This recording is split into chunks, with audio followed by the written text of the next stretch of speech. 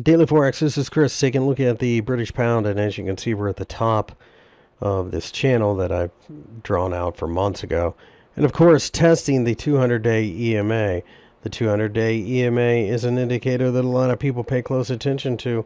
But if we can break out above the top of this candlestick, meaning, basically a daily close above 136, it's likely we go looking towards this last swing high in the form of 138.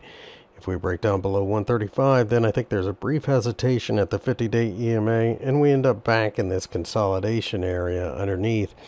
Keep in mind that the entire world is watching the bond market right now in America, and those yields, if they continue to climb, that could send this pair lower.